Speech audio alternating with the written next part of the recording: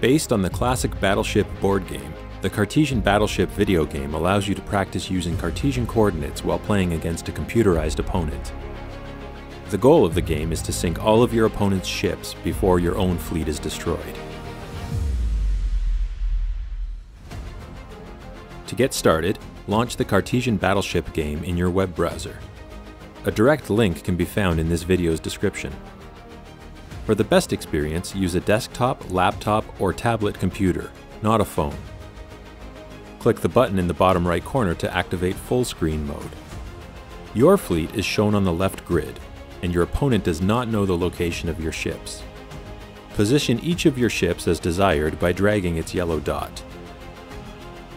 Clicking or tapping on a ship's yellow dot will toggle its orientation between horizontal and vertical.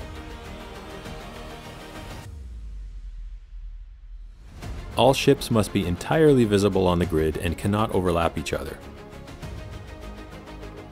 The randomize and reset buttons may be used to randomly position your fleet or restore the initial ship positions.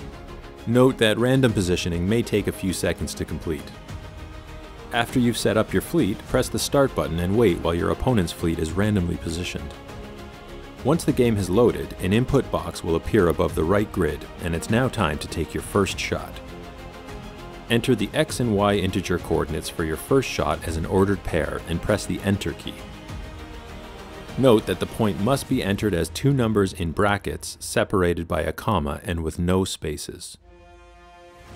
The right grid is used for keeping track of your shots.